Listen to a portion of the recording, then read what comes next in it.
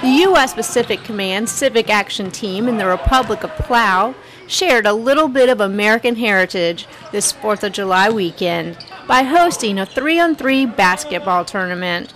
The event is just to get the people out to, hang out with us and play some basketball.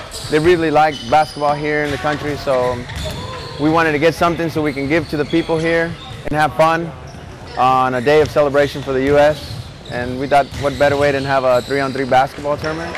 12 local teams came out and played in the Goodwill Games against each other and the Cat team. They show a lot of respect to people that live here. Good job, good job. Good job, man. Congratulations. It was fun, it was great, and I wish that we could do this again. Community relation projects like this provide a positive U.S. military presence on the Pacific Island. It's a good way for us to communicate and get out with the locals, and a good way for the locals themselves to get out and interact with each other. Tech Sergeant Elicia Summerville, Corps Palau.